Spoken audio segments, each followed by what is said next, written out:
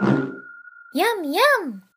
Floyd here with a quick look at creating the Toyota logo using Curve Booleans in Modo. For this walkthrough, I've pre-generated all source curves using the Circle Curve tool. Start with the two outer curves in a mesh item and add a Curve Boolean mesh up to the stack. Add the top curve as a driver mesh, change the Boolean operation attribute to union, and enable the Merge Curves attribute. Add another Curve Boolean mesh up to the stack, add the top whole curve as a driver mesh, change the Boolean operation attribute to subtract. Add another Curve Boolean mesh up to the stack, add the center curves item as a driver mesh, change the Boolean operation attribute to union, and enable the Merge Curves attribute.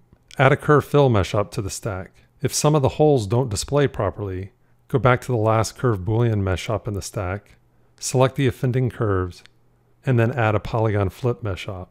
By default, the Curve Fill mesh up doesn't produce enough geometry to support the shape. So increase the Fill Steps attribute, and you'll be all set. Oh, look at the time.